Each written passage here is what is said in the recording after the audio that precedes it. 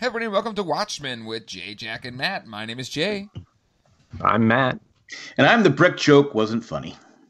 And welcome to the show. Jack, I don't think it was intended to be funny, but when someone says it's a joke, it should be funny. That's the joke of kind of the comedian if you read the comic or watched the movie. Which you did. Okay. It's kind of like a joke that's ironic or not. It's kind of sad than rather. Yeah, funny. I get it, but I don't really have anything else from the show to say. Are you kidding me? There are really great quotes from this episode. What, you're not going to cuss again? Not going to swear? But I agree with Matt's sentiment here in dropping the F-bomb that we had to just edit out. But yeah, there's so many. I figured with the swinging blue member joke that was in there. I mean, there's a lot of good stuff in this episode. So yeah, I don't know what your deal is on this one, Jack. Are you cranky tonight? No, I'm not cranky. I'm not effing cranky like someone is. I'm not cranky. I just think that there was some really great. You're coming across as cranky. Okay, well, episode 3. This episode, and again, she was killed by space junk. Was so freaking good. If I wish I could use some expletives because I kind of left this episode just really pumped. I mean, I've been enjoying it as it is, and they've been introducing these new characters, especially with Sister Knight, Angela Abar, and what's going on in Tulsa. And it's a really compelling story, plus the little tastes and hints of Ozymandias. But with the kind of introduction here of is it Julie Blake, right? Laurie Blake, sorry. Laurie Blake, the Silk Spectre, or formerly Silk Spectre 2. Man, what a freaking good episode. Yeah, I felt like this one was really firing on all cylinders. And for those that might have felt like the second episode dragged, or maybe they didn't get as hooked in on the first two episodes, I felt like it. We have all the moving parts, and they're coming together in a lot of fun ways. So, I've enjoyed this show so far. But yes, this one, I think it was the first one where I was like, this was excellent. So, and I think that Laurie's character, seeing her and how she's been affected post Watchmen was just so good. Yeah. I mean, she's a little uptight. She what? She's a little uptight. You would be too if you found out that your mom was raped by the comedian. I guess that's true. But yet she takes on the last name of the comedian, which in the comic, I don't believe that she took on the last name of Blake. That was just the revelation that she came to. So we're kind of seeing how she's dealing with this heritage that's, I mean, she's had 30-some years to process the fact that she is part comedian. And as, Jack pointed out, like she has a dark sense of humor. Yep. And that's where just her character, where it's at now, basically the vigilante killer pretty much was shooting the guy, and how much with the adoption of the last name, but also just the kind of cynicism that the comedian kind of brought to the original Watchmen comic, she's bringing here, and is really the only one of the original kind of Watchmen, seemingly the original Watchmen characters, that's still at play or in play, since Dr. Manhattan's on Mars, Ozymandias is wherever the hell he is. You think he's trying to escape? Yes, clearly. Okay. Whatever imprisonment he has, and we can dig into that more as we get into this episode. And then it also, I guess, it was kind of heavily hinted that Night Owl is in prison or something. For something he did, and that's what Senator Keene's going to possibly get him out or pardon him for whenever he becomes, or if he becomes president. So, yeah, just a really, I was perfectly fine if the original Watchmen storyline was just kind of there on the periphery, not really a major influence to the story. I was perfectly fine with that because I think the story is really compelling without that. But adding this to it, I think, just takes it to a whole nother level that I think, much like Walkabout episode 4 of Lost was that kind of turning point where, yes, it was a good show, but like that point I was like, yes. This episode was that for me, and I don't know if it maybe felt the same for you, Matt. It seems like possibly it was similar in vein. No, I think the call out to Walkabout is great because I think that's on par if we're comparing, if we're making the Lost comparison here, because it not only did it, I felt, expand a character, it brought in a new character, but expanded this universe that's been created. So far we've just been in Tulsa, and now we start to understand, and we're able to put together some of these other pieces that have been laid out and explain exactly what the DOPA thing is, which is funny. I mean, at every moment we get with Laurie Blake in this episode, she is there poking holes and making fun of the things that are there, and I don't know, you gotta love the moxie that her character has. The DOPA was mentioned, the Defensive Police Act. We get a little bit behind why Green is making such a scene on the political arena, and how he actually fits into why Tulsa is unique, because their police had this event that occurred, and then they developed this what is it, identity secrecy, and using masks to fight masks, basically like vigilantes, but legal vigilantes, right? Where it's interesting to see that as we've pulled back outside of Tulsa, the other type of vigilante is still around, even though if Laurie Blake has her way, she'll eventually lock them all up. But it's just shoot them in cold blood, right? And that to me is where that right off the bat we're seeing, originally she took on her mother's kind of moniker of Silk Spectre, but now it seems very clearly she seems to be, in the camp of, the comedian too, in a lot of ways, which I find fascinating, just because the comedian's such a, complex, or maybe not complex, but not somebody generally root for type of character, a very flawed character. But it's interesting to see her adopt that cynicism after 30 years of the events of Watchmen and the giant squid being dropped on New York City, killing 3 million people. But either way, excited to talk about this episode with you, gentlemen.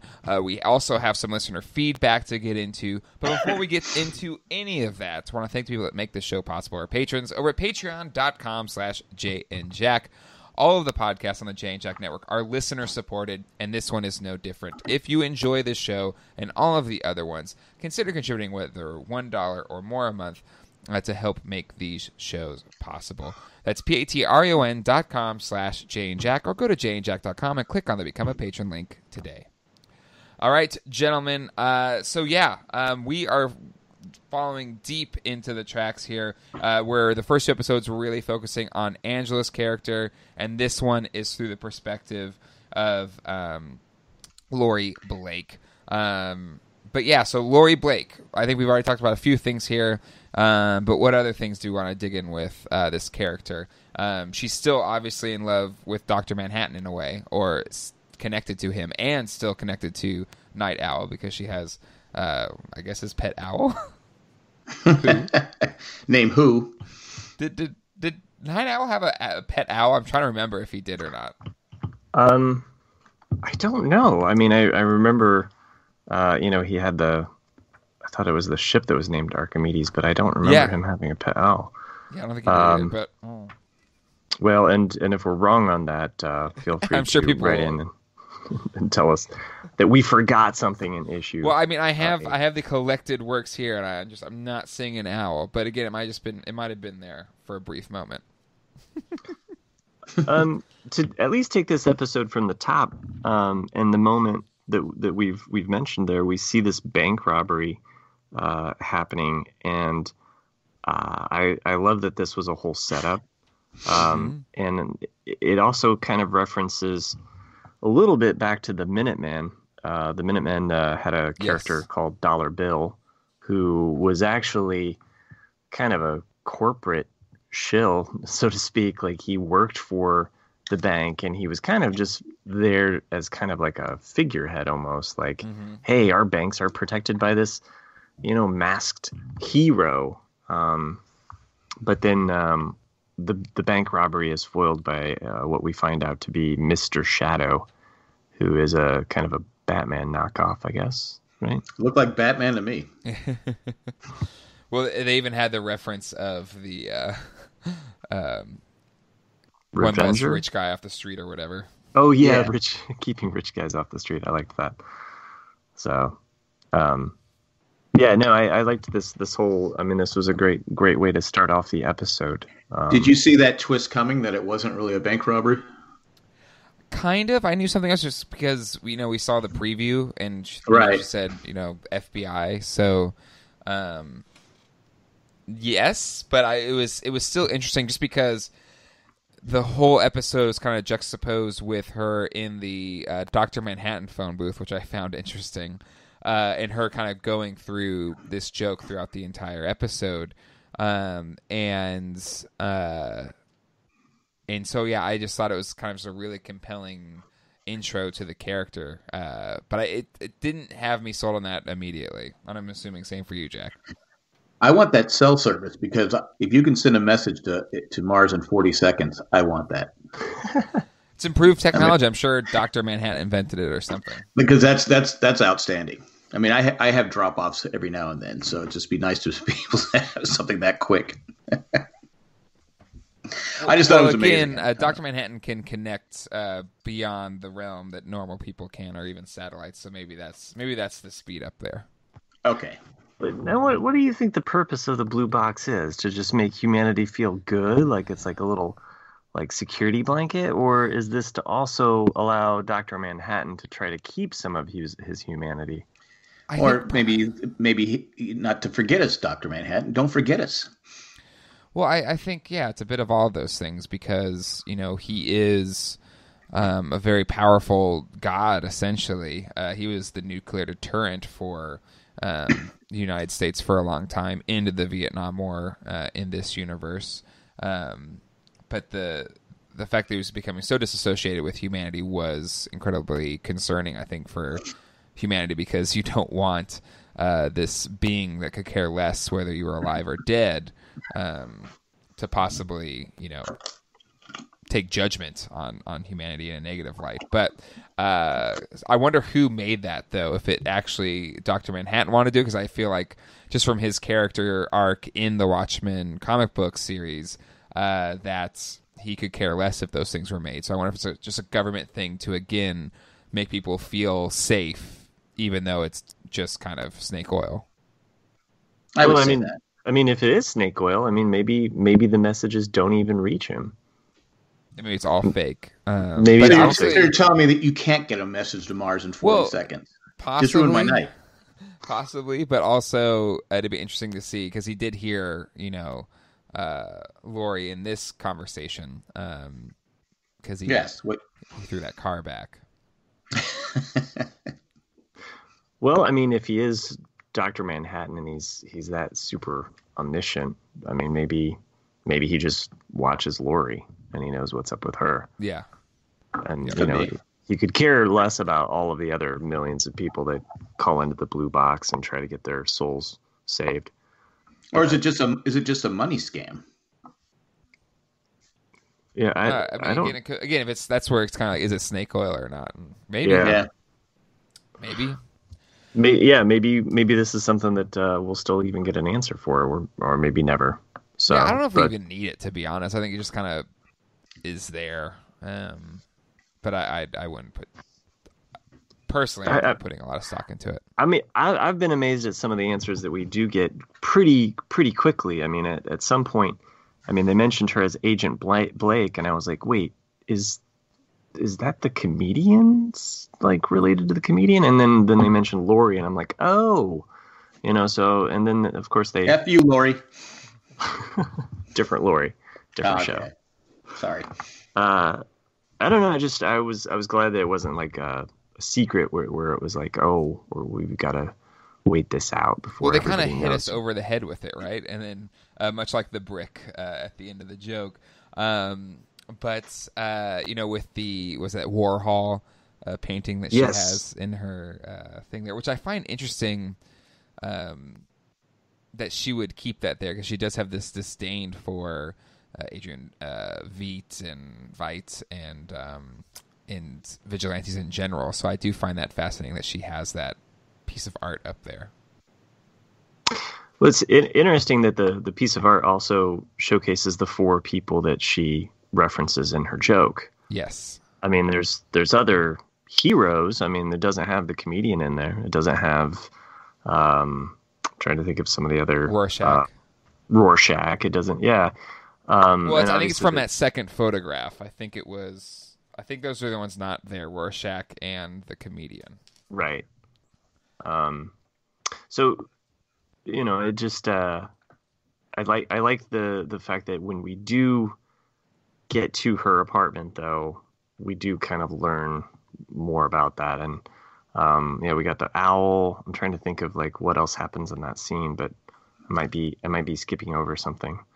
She fed it a mouse.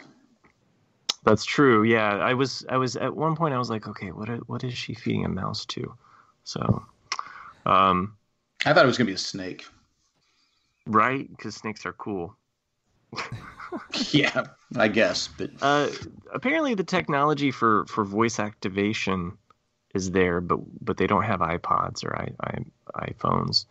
Like there's no Apple Music where she could just say play Devo. It's actually a CD, which I thought was kind of interesting. It's like this old technology mixed with. Well, she's old school. She is old school, yeah, sure. Anyway, the jokes that are kind of happening, like she tells the one joke in the blue booth. Blue booth? Is that what it's called? Blue. It sounds like a weird thing to say. Blue booth. It's like the bluths, Yeah, exactly. So, yeah, you go blue yourself in one of the blue booths. So she messes up the bricklayer joke, which is obviously, like we find out, is a setup at the very end. But she tells this other joke though about the 3 heroes, which I thought was great. Like just that reveal, like throughout the episode, I liked how they kind of spread that out. Yeah, exactly. And they kind of all tied in with because right after kind of finding out that if she does this for Senator Keene, he'll let out the owl, which is in reference to Night Owl. So that's, when she's talking about it, she talks about that person. And then once it goes to Ozymandias, she's talking about that. And then talking about Dr. Manhattan. So I would assume because those are all in the joke, we haven't had Night Owl yet, but that we will be getting him at some point, right? Or could he just maybe at the very end is released or something? I don't know how they're going to set up season 2 or if there even is going to be a season 2. But I'd be curious to see for sure. Yeah, I'm just as curious too about that. Like how are they getting owl technology too? I mean, like Angela's goggles, or even the ship, like, or did they just steal? Did they just confiscate all that stuff and then just, they're like, well, we've got scientists, we can figure this out. Mm-hmm. Or maybe he worked with them at some point and then kind of went the other way at some point. Yeah, reduce your sentence. Give us your deets. Mm-hmm.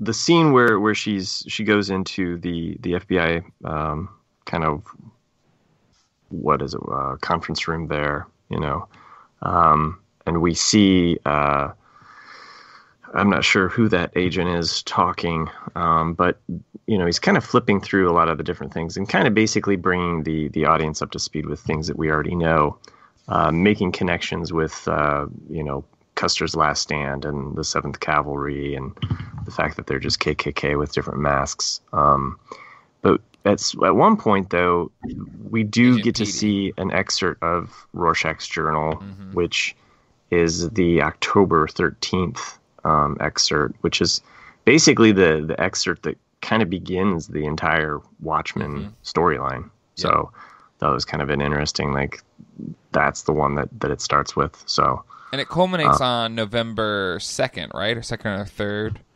3rd, with the giant squid monster. Right. I think it was November 2nd. Yeah, I believe you're right. I think Daniel made a post thought about it was it on his important, but the FBI guy didn't think, right? But I think it is, and that's where I do find it fascinating. November 2nd. So kind of a short time frame once Rorschach figured everything out. But yes, they are very much seemingly like, just a different version of the KKK. But the fact that, it's a... whatever Rorschach's journal became the manifesto for these people. And I do think there is more there that might come to play as time goes on.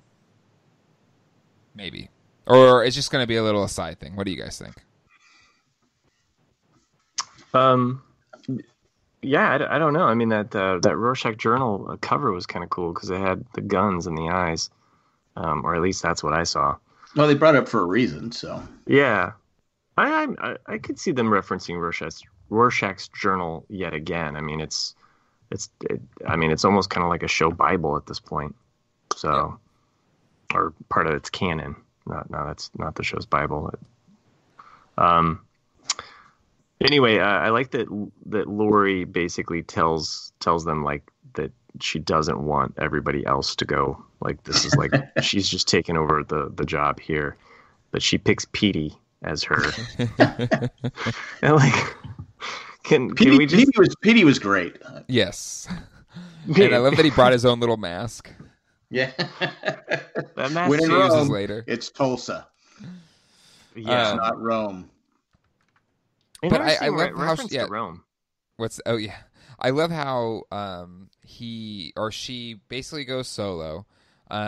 She quickly kind of is one, I guess, doesn't care, but also kind of horrified about how the Tulsa police conduct themselves. And I think even just seeing their warehouse and where they're rounding up the 7th Cavalry, she does seem disturbed by it a little bit. But also just kind of doesn't play the game, and definitely kind of antagonizes Looking Glass in their interaction with each other. His racist room. Yes. Racist detector. Detector yes, room. That's right. detector. Yes. And one of my favorite lines that she says when she's picking her teeth, she says, wear a mirror on your face. People are going to use it. So yeah. He wiped himself off again too. Yeah. I just think that's funny. It keeps it shiny, right? Yeah, I guess. Sunflower seeds will do that. They will stick in your gums like that. Well, so. But also, like, maybe it has to be kind of permeable for him to be able to see and breathe through it, right? So maybe like his sweat does kind of come through. Maybe. Yeah, I guess. Maybe no. Right? Is her eating sunflower seeds? Is that a reference to the X-Files and Agent Mulder? Mulder always ate sunflower seeds. Maybe. So. Well, so do I. I mean, I don't. It could have been a reference to me. Yeah, I'm sure. I had him today, so. That's what I immediately thought of because he's an FBI agent, and Jack. So far, I haven't figured it out. You don't know. I think that's pretty safe to say. I'm pretty good at keeping secrets, so sure. You don't know. There you are. But I think she realizes something's kind of foul at play. She notices the wheelchair marks left behind by Will. Right. And, she asks about Angela, which, Looking Glass kind of gives her up a little bit, but I think he knows that, Lori knows what's going on. And she's extremely smart. Yes. And the funeral is happening that day, and with everybody there, we kind of have a 7th Cavalry member like coming up to with a a bomb vest, and we saw that in last week's episode, but that was a moment I just did not expect in the episode. That was pretty intense and action packed. Their use of the ticking clock is definitely anxiety inducing. Is there any chance that Judd is not dead? We saw a lot of bits and pieces of him blow up today. Well, you have Blake she says that it seems awful quick to bury someone in a murder.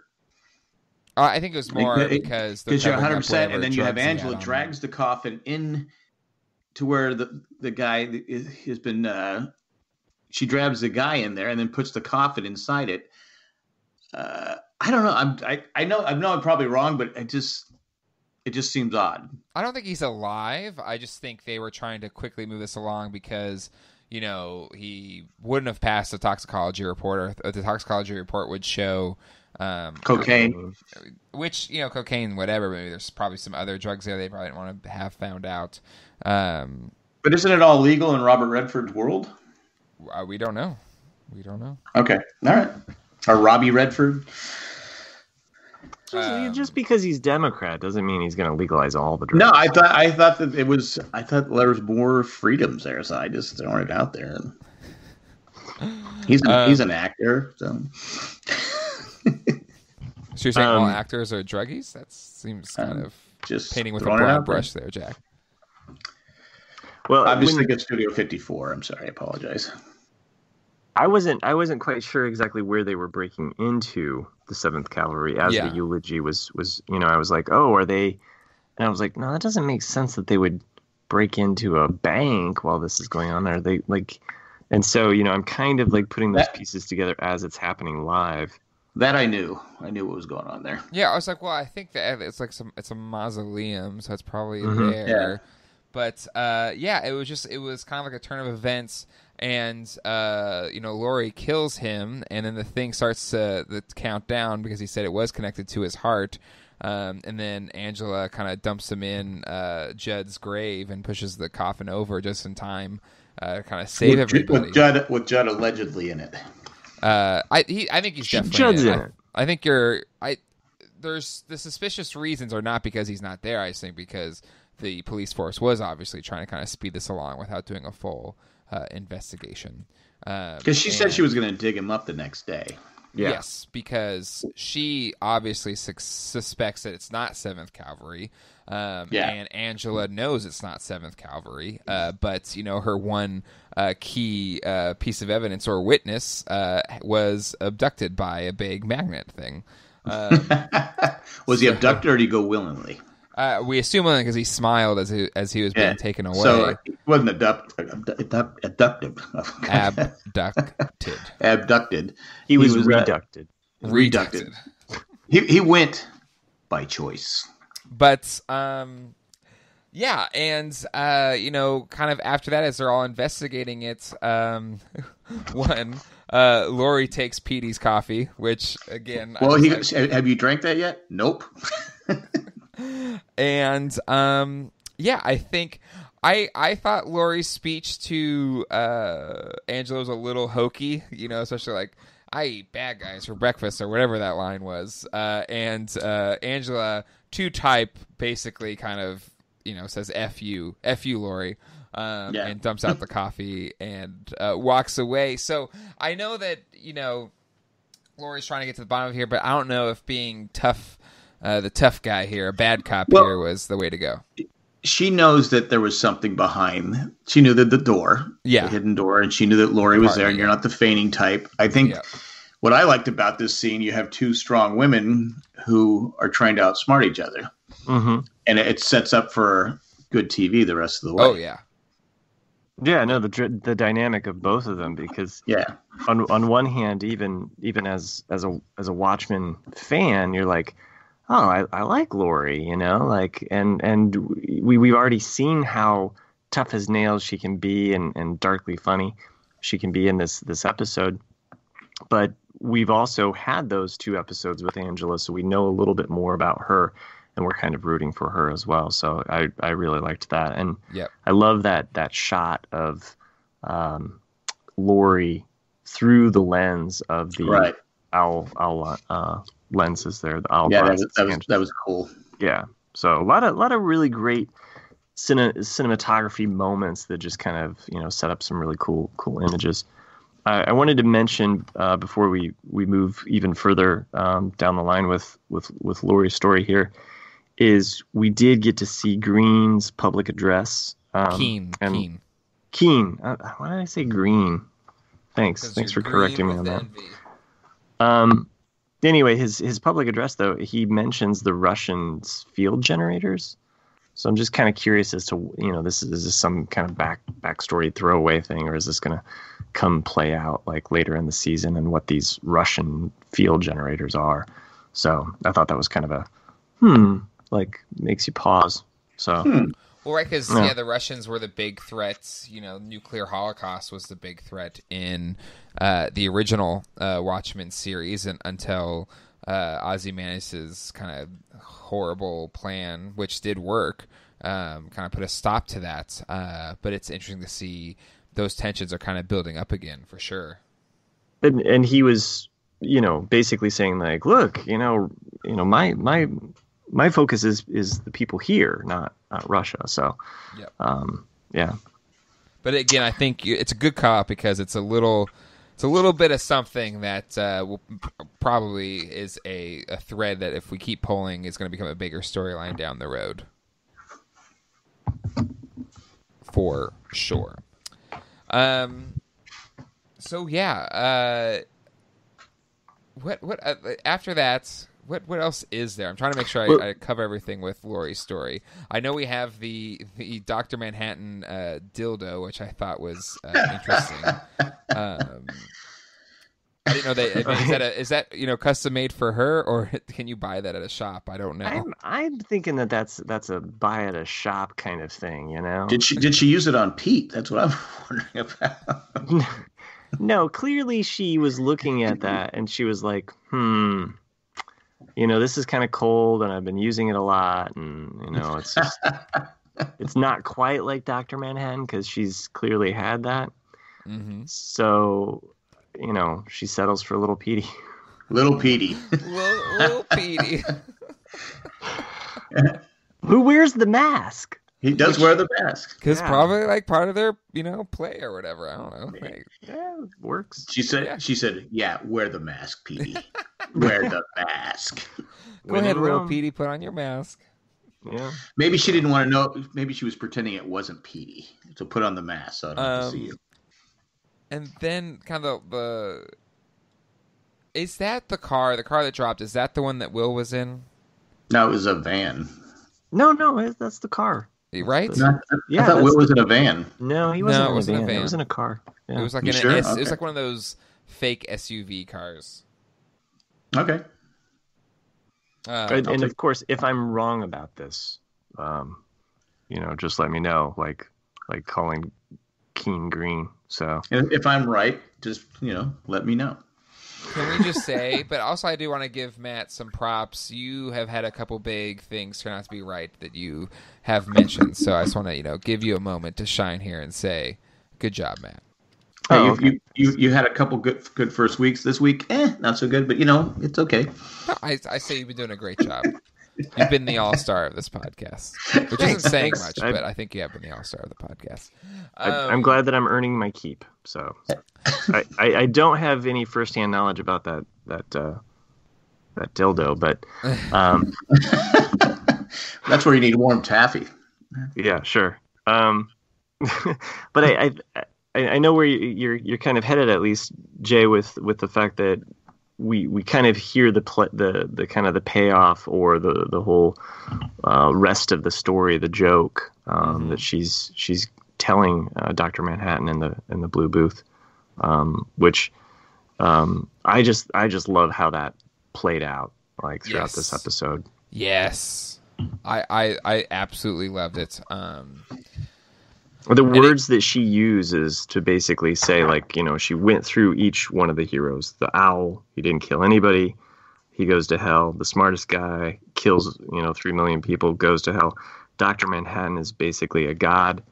And he knows he's going to hell because he can see the future. And then she mentions herself, which is just so good. Which is the one that, God didn't remember who she was, as well as, and that's the one that kind of gets you, right? And so I do love that angle about at least maybe how she sees herself, possibly. And then, this little nod with this car getting dropped back down, and we're pretty sure it's the one that Will got taken away in. So does that confirm that Will is in cahoots with Dr. Manhattan? Well, if that's his car, yeah. Because at first I was like, oh, maybe it's just dropping and it's random and it's coincidence.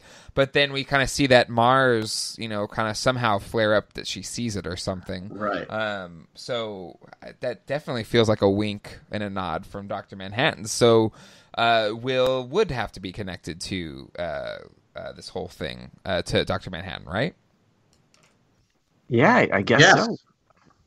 I would say so. Which would mean Dr. Manhattan cares about society, which again kind of seems interesting. So there's a lot to unpack there that we're just going to probably wait and see. But it is fascinating.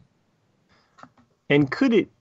Okay, and I'm just saying, like, maybe she wants so bad to have Dr. Manhattan just to recognize her, just to say, "I'm thinking about you." So when this moment happens, of course, she's like, "Oh, he really does like me." He couldn't have dropped flowers. Well, I think she gave him, or he gave her a clue then, right? Or would have been a little safer. She seemed startled, which shocked me. Well, yeah, it was a big car that just got dropped in front I of know, her. but she's so cold. I just thought, and cool. I thought it wouldn't phase her. Anyway. All right. Anything else from this episode, gentlemen, before we talk to it? We didn't even get into Ozymandias. Oh, so, yes. Oh, my God. I jumped past that. Yes, Ozymandias. Let's dive into it. So the Ozymandias story kind of comes right after, I believe, the eulogy and the funeral, right. and all of the action packed of that. We get to hear this cool reggae song from 68 or 69. Israeli, what is it? Sorry, I'm gonna totally murder that song. Don't even worry about it. Okay. Anyway, it's a really cool song though, and we see Ozymandias building a suit. Mm-hmm. We see him drawing. We see him painting like some furiously. fabric. What's that? Like furiously, like just kind of like like a madman, kind of. Yeah, and he is a madman, isn't he? I guess so. From a certain point of view. Yeah, I mean, and so I'm just like, oh, what is he making? And of course, he makes the suit for Mr. Phillips to wear, which I think we all kind of expected. This was not going to go well, right? No. You see this guy just like about it, and man, they're definitely playing the mystery card there, because the whole time I'm like, oh, what's going to happen? Is he going up? Is he going down? Where is he going? Well, when they showed the little catapult thing, or the trebuchet, whatever it is, I was like, oh, maybe he's just going to like sling him into space, right? Right. But so that kind of, does that confirm that he's on a different planet, possibly? Or time travel? Or a different dimension? Different dimension, yeah. I mean, the idea that Dr. Manhattan may have actually like imprisoned him, and set him in a place and is actually playing a game with him, I don't know. I mean, he can't be on Earth. Like, no, I don't think so. I mean, we see in this scene where he's riding on the horse later, it almost like looks like the moors in England or something like that. Like it's a very English countryside. Shot in Wales. Okay, shot in Wales. There, yeah. And yet there's bison there, which they don't have bison there. Like it definitely feels like it's a construct made to kind of contain him, which, you know, we did see. Well, we saw two people kind of building that castle that he's in, and Dr. Manhattan was one of them. So it would seem like maybe Dr. Manhattan built this prison for him, and when he does go to try and bake a new suit with thicker hide, and he kills a bison with his bow and arrow, somebody shoots at him, and this is a game warden that basically kind of gives him a slap on the wrist, saying, "Hey, it looks like you're trying to get out. That's what you're supposed to be doing." And then he kind of closes it out by when he kind of has his one of his servants write this, you know, very sternly worded letter, and he's going to go hunt at midnight, but then he dons his Ozymandias suit, which I did not expect to see happen. So, you know, maybe he's just going to go kill the warden, and that's going to like let him be free to do whatever he wants. But it'll be interesting. And the game warden was wearing some type of mask as well. I thought it was an interesting call out to. I mean, we've heard about Lori mentioned the Lone Ranger, so I thought it was kind of an interesting kind of call out where it kind of reminded me of the Lone Ranger in some way. I think his assistant, he calls her Mrs. Crookshank or Miss Crookshank. Miss Crookshanks. Miss Crookshanks, yeah. So at least she doesn't die. Not yet. Yeah, not yet. Give it time. Give it time.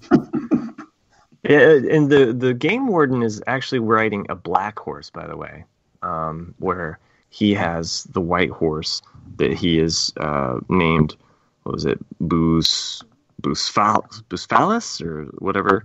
I looked it up. It's basically the horse that Alexander the Great had. So, which Ozymandias is a huge Alexander the Great admirer. So it only makes sense. This, you know, he's an impressive dude.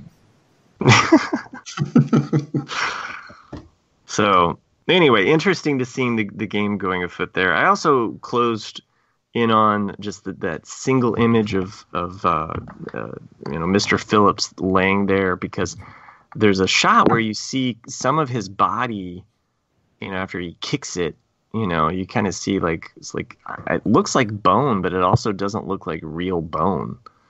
I thought he was like frozen, like he had ice on him. He is frozen, but when he kicks him there, like at one point you get to see kind of like his shoulder area is like broken free, and it does not look like a normal shoulder bone. Is it a robot? Totally. I mean, I'm just trying to figure out, like, what is this guy, you know?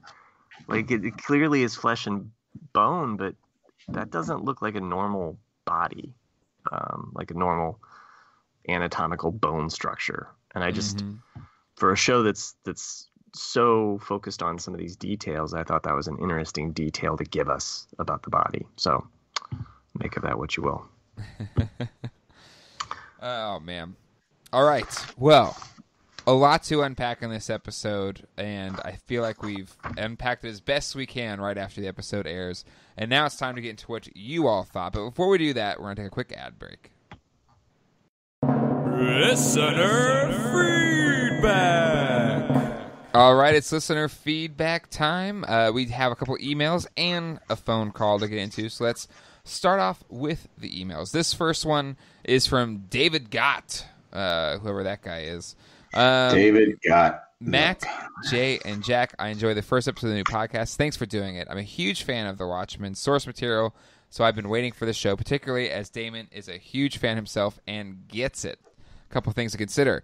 Regina King's character tells the school children she was born in Vietnam. The Vietnam conflict was a huge part of the source material. Is it possible she is somehow related to the events there? Perhaps descendant of the comedian's illegitimate children. Them were child of the woman who cut the comedian in the original story and it was then shot somehow live? 2. Did anyone notice that King's children were not the same race as her in some cases? I guess this might be before last episode, so that one might have been answered. The show has so many racial overtones. This must mean something. Possible worship to Judd. But no, we got that answered. Number 3, Little Bighorn was code for extermination of the 7th Cavalry, in my opinion. So the message was, they are back, let's destroy them. The question remains, was this an official police action or Judd and Sister Night acting for a different reason? Number 4, why did Judd have access to Archie? Was it Archie or do the police just use his tech now? Who was the masked woman piloting the ship? Does it matter? Great show. Sincerely, Got a good Dave. Sent from my iPad. Thanks, Scott. Some good stuff there. Some of the stuff was answered already, but I think the Archie question and why they had it is one that remains to be seen. But I do like Matt's theory that he kind of posed in this episode that maybe he was working with them at some point, or when they apprehended him or something, or imprisoned him, they stole it. But I do think there's a connection there for sure. And the woman piloting it, I think that was Pirate Jenny. It was Pirate Jenny. Okay. So, for sure. Because she made an appearance in this episode. I love yes.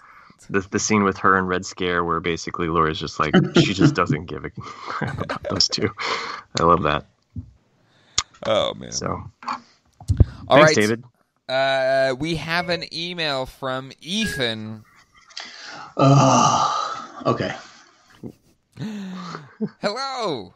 Jack hit my vanity button, so here I am. I try to take notes, but this show is so dense that half were answered in the course of the show, and then 28 more questions piled up. I picked one thing to talk about. Warning, leftover references abound. The Keen/Seventh K connection seems so obvious that I have to second guess it based on the fact that it's a Damon Lindelof show. It seems a perfect fit for a comic book, but all signs point to it, and not in a subtle way. Kevinism, anyone? The only thing I know about this show is that I have no idea what's coming next, and I'm absolutely loving it. Okay, I tried. Thanks so much for doing a podcast of the show. The Lindelof experience just wouldn't be the same without Jay and Jack. And Mike Bloom's obviously better-looking replacement. Hi, Matt. Wow. High praise. Thank you. So Ethan has a problem with his vision. Lego host, airport stalker, Ethan. P.S. If Jay could use the current voice to describe what's in Lori's suitcase, that would be great. Maybe a gutter cleaner with unique biometrics.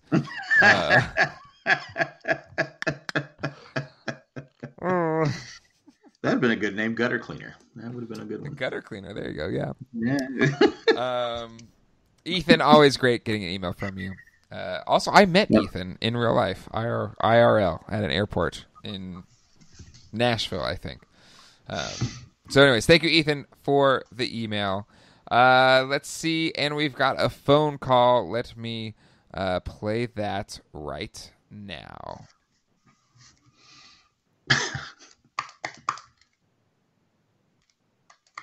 Or in 5 seconds. Whenever this thing decides to play. Here we go. Hello, Jack and young whippersnappers. This is Jared from Missouri, calling to give my theory of the week. I think that the young senator is a fraud. We know that he's trying to run for president against, I think they called him Robbie Redford, which I got a kick out of him calling Robbie. I think that the 14th Cavalry, if that's their name, I think it is, the 14th, well, whatever the cavalry number is, I think that they are a sham. I don't believe they actually even hold an ideology.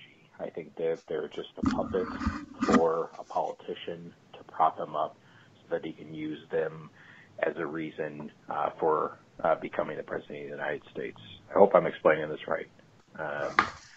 Just go through it one more time very, very quickly. I don't think the cavalry is actually a hate group of any kind, or that they've actually been inspired by Rorschach. I think that they are just a puppet for a politician to create buzz for him so that when he is able to take them down, that he's able to prop himself up. Hope I'm making sense. Guys, looking forward to the show, and we'll talk to y'all later. Bye. Thank you for the call. I think it's a really good theory. I don't necessarily. It'd be tough, I think, for them to be willing to die for the cause. So I do think maybe they're just pawns in this situation.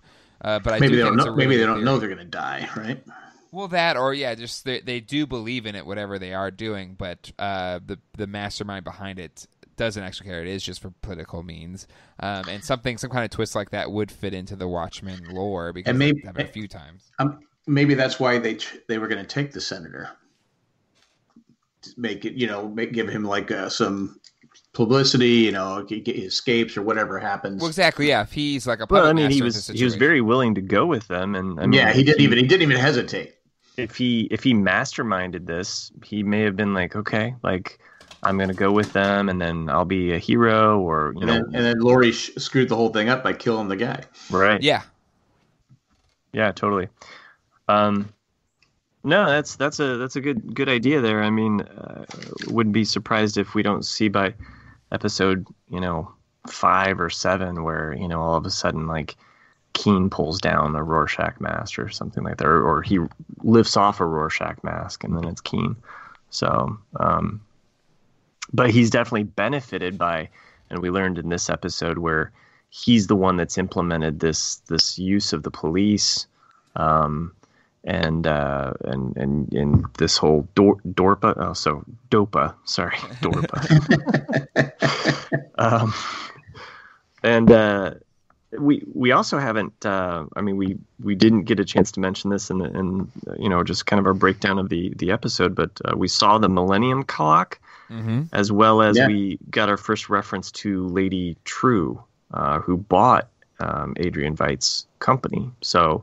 And based on the trailer for next week, it looks like we will actually get to see her, meet her, and find out maybe who and what her agenda is. So I'd be interested to see how she plays into this whole, I mean, I would think of her being kind of above this whole 7th Cavalry KKK thing, because right now it seems to be mainly white men that wear flannels. So... but yeah, great thoughts there, and thanks for the call. Yes, thank you. Really, good theory, definitely. Especially, he was very willing to go with that 7th Cavalry member because there wasn't even any hesitation. Usually, it's like, well, okay, I'll go. All right, and there's plenty of police there. I mean, to stand in front of him or to bodyguard him. I did love the call out there too, where Laurie figured out how, because her dad had a hidden secret closet, that's how she figured out that Judd had one too. I thought that was a really nice connection back to the comic. So anyway, sorry, random thoughts about this episode. It was such a fun episode, and like I said, I felt like it really percolated and built off of everything that we'd built up on those first 2, and set up some great dynamics. And what an interesting thing that the other what was it, the email was that the email about maybe from David Gott about possibly Angela being a illegitimate child of the comedian, and how that might set up an interesting dynamic even between Angela and Laurie, also being both, daughters of the comedian, so something that could create and they end up working together. Well, it'd be an interesting way of drawing them in together if they're working against each other. But then by the 9th or 10th episode, all of a sudden, this is a buddy cop show. I don't see them being buddies. Well, I mean, I didn't see that happening when I watched LA Confidential, but by the end, I was like, "This is a buddy cop movie." Dude, spoiler alert. Or even Nick Nolte and Eddie Murphy didn't get along at first, but eventually they did. So that's true. They did respect each other in the end. Anyway, he was a Beverly Hills Cop too. So sorry, I'm diverting. And he wasn't liked there either. So yeah, again, that's the trope, right? At the beginning, you're like, I don't like the way you operate, and then by the end, it's like, we're friends. Anyway, I don't drink your coffee. Anyway, all right. Well, that is it for this week's episode of Watchmen with Jay, Jack, and Matt. Give us a call at 385-309-0311. Calling time. Also, send an email to watchmenjjm@gmail.com. Join our Facebook group at facebook.com/group/JayandJackGroup. Use our Amazon link at jayandjack.com/Amazon. It'll be the same Amazon you know and love, but a small percentage of those sales do go to the Jay and Jack production fold. And speaking of supporting this network, become a patron today. Whether you give $1 or more a month, it all helps make these shows possible. I want to especially thank Tack from Tokyo, Eckhart Richter, Maggie the Magnificent, Joanne with the Plan, Drake the Destroyer, and Ed the Creepy Mailman. Thank you to all of our patrons. You can find a full list over at jayandjack.com. Gentlemen, thank you again for a fun podcast. Look forward to what comes next week and talking about it with you right after. Until then, hasta luego and goodbye. Bye. Great show, guys. One in a blue booth.